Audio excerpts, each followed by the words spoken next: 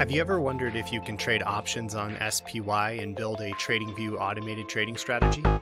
With TradersPost, turning indicators into a TradingView bot is incredibly simple. Let me show you how. Today we're using the UT Bot Alerts indicator by QuantNomad to trade options on the SPY ETF. But this kind of automated TradingView strategy works seamlessly on stocks, futures, options, and crypto, and through over a dozen brokers we work with. As long as the indicator has a buy and sell alert condition, it will work with TradersPost. The UT Bot Alerts indicator is perfect for this. It provides clear buy and sell signals, and here's how to automate it. Once you've added the UT Bot Alerts indicator to your TradingView chart, select the SPY ticker, time frame, and settings, then you just need to set up the alerts. Create a buy alert when the indicator signals a buy, which will include the JSON message to buy and use your TradersPost webhook URL. Then create a sell alert when the indicator signals a sell, which will include the JSON message to sell and the same webhook URL.